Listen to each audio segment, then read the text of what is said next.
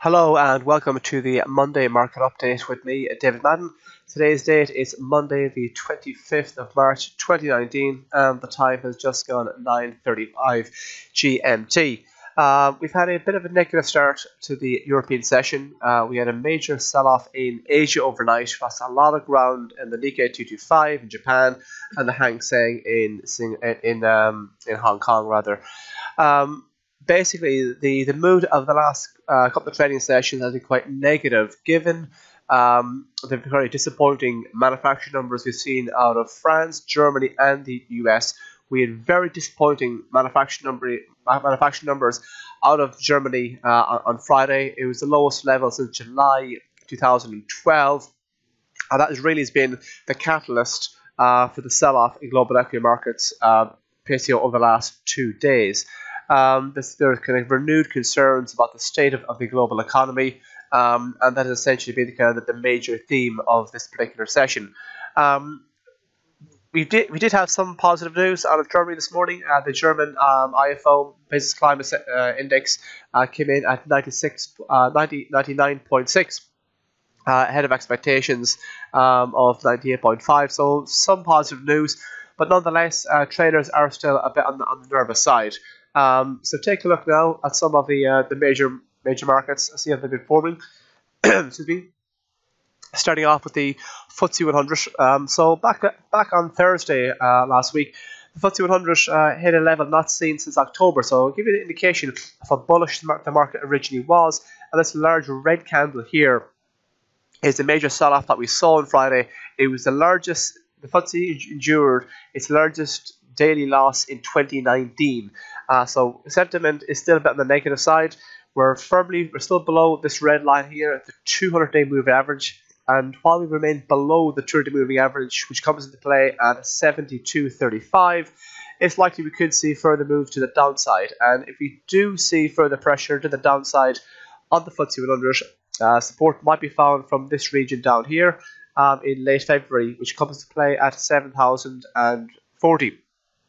But keeping in mind, there's been a wide upward trend in place since late December. So obviously, if we don't take out the lows of late February, and if you just maybe say drift in around here down towards the 50-day moving average, this blue line here at just south of 7,100, if the wider upward trend does continue, we're looking at retesting the recent highs of 7,370, and looking beyond that, we could be heading up towards the kind of psychologically important 7,400. And if you go beyond that, we'll be kind of creating new multi-month highs. And we could be looking at targeting this area up here, 7,558. Take a look now at what's going on over in Germany, the share market, the DAX. Similar situation whereby we endured a very large sell-off. We endured a very large sell-off on Friday, but keep in mind that German market last Wednesday once again hit a level not seen since mid-October. So a multi-month high was reached last week, but this red candle here was on the Friday the 22nd signified the major loss that we saw on Friday on the back of those very disappointing manufacturing numbers. So similar situation whereby the market has been under intense pressure in the last couple of sessions. If we do continue to drift lower in the near term, support might be found from this yellow line here, the 100-day moving average, which comes into play just above 11,200. We can see that the 100-day moving average actually has both resistance and also support here in February and in early February and mid-February. So the metric has been acting as support and no resistance. Recently, it makes it more likely it will do so again in the future. And if you draw a trend line from the highs of June through the highs of July to the highs of September, we get this trend line along here. And if the previous trend line resistance might yet again act as trend line support. So if you do manage to push on lower from here, support might come into play in around the trend line, which will be in around 11,100. It is worth pointing out that the DAX is back below a fairly significant level here of 11,690 or 11,000, just shy of 11,700. This area here was very significant. and the market did manage to it did manage to act as resistance in early March. When it finally broke above it, that was a positive sign, but the market has probably moved back below it, and ultimately, while we remain below that level, it's likely we could see further losses. So we really would need to kind of take back the 11,700 to the 11,690 mark if we do have any chance of retesting the mid-March, the March highs of 11,823. And if we go beyond that, then the next area to keep an eye out for will be the big kind of psychologically important 12,000. Excuse me. I'll take a look now at what's going on over in the US with the S&P 500. Excuse me. So the S&P 500, speaking of important levels, last week the S&P 500 also racked up a multi-month high, which is pretty significant in itself. But if you keep an eye on this area here in around 2,817, 2,820, the S&P 500 finally broke above that. That area then in regard to acted as a bit of support, but now we're actually traded back below that. And ultimately, while we hold below that level, and in fact we're currently suggesting that the S&P 500 will open below below 2,800. While we hold below the 2,817, 820 mark, it's likely we could see further losses on the S&P 500. And it moves. If you're looking out for areas of potential support, support might be found from this red line here, which is the 230 moving average, which comes into play at 2,754. And if you drop below that, support might be found from this trend line here. And if you draw a trend line between the lows of February 2016 with the lows of November 2016, you get this trend line along here. And we can see how it was well respected as support back in October and November, and then acted as resistance on a couple of occasions in 2019. And this trend line here might act as support yet again. If it does act as support, support might be found in around the 2,720 mark. But keeping in mind, the S&P 500 has been in a solid upward trend for over 3 months now, since late December. If the market does continue to push on higher from here, and if we can take out 2,820, we could be looking heading up towards 2,866, this area in around here. And then beyond that, the next area to keep an eye out for, next area beyond that will be the kind of the big psychological number of 2,900. Take a look now on the gold market, and gold has been in a fairly decent upward trend since mid-November. So a nice series of higher highs and higher lows. So it's classic upward trend. Now, granted, the sell-off that we saw in February did manage to create a lower low. So the lows of March took out the lows of mid-February, but we are pushing back higher again. So it would appear that the wider upward trend is still intact. And if you continue to press on higher from here, we could be looking at targeting a 1320. And if you go beyond that, we could be looking heading up towards the kind of 1350 region. And a move beyond that could take us up to the levels of 1366, levels not seen since the first quarter of 2018. Any move to the downside in the gold market, support might be found from the psychologically important 1,300, and a move below that might take us back down towards the 1,280 mark, or 1,276 in around here.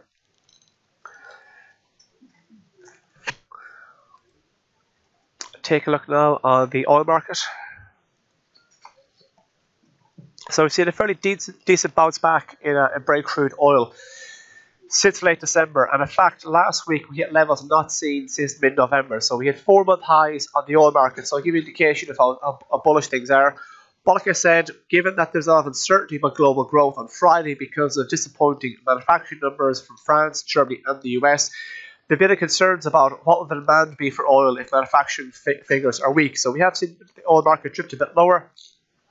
There's been a slight increase in negative momentum, so if you do manage to drift a bit lower on Brent, we could be heading back down towards $65 a barrel, or support might be found from this blue line here, the 50-day moving average, which comes into play at 64.37.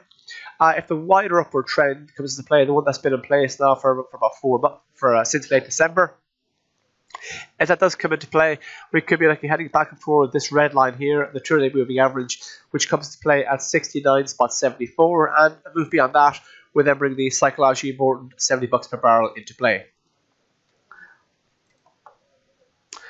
Looking now at WTI, similar picture whereby WTI has been pushing higher since late December, and we've racked up a 4-month high only last week. But of course, we did see a bit of a sell-off on Friday, and if the market does manage to drift a bit lower from here, we could be likely heading back down towards $57 a barrel. We can see in the $57 area, it has acted as resistance on a number of occasions, so old resistance might become new support. And if you drift below that, we could be looking heading back down towards this blue line here, the 50-day moving average, which comes to play at 55.13. We noticed that we saw a bit of consolidation from the 50-day moving average back in early January. So if an ever was significant in the past, it makes it more likely that that will be in the future. If WTI can get above the psychological board at $60 a barrel, we could be looking heading up towards the 2-day moving average, this red line here, which comes to play at 61.78. Take a look now at euro versus the US dollar, euro dollar. So euro dollar has been in a solid, pretty obvious downward trend since January, mid-January. A series of higher highs and higher lows. Granted, the highs of March did manage to take off the highs of late February, but as you can see here, we've endured another sell-off, and if the kind of downward trend that's been in play in the last couple of days continues, we could see the market heading back down towards the early March lows of 111.76 in around here, and a break below that might bring us back down towards 1.1110. We really would need to be taking off the recent high of 1.1448 before we can actually consider maybe shaking off the recent downward trend. And if we go beyond that, the next there to keep an eye forward to the upside will be the early January high of 1.1570.